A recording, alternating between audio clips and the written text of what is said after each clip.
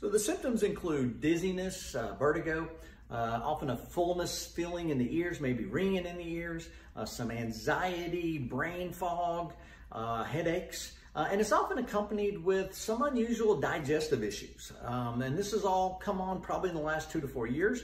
Most of our patients have had MRIs, CT scans, even blood work that have all come up negative. Many of them have been to multiple doctors and really not gotten any answers. If this sounds like you, please comment below, share this video. We've had a great number of our patients come in with this unusual cluster of symptoms lately.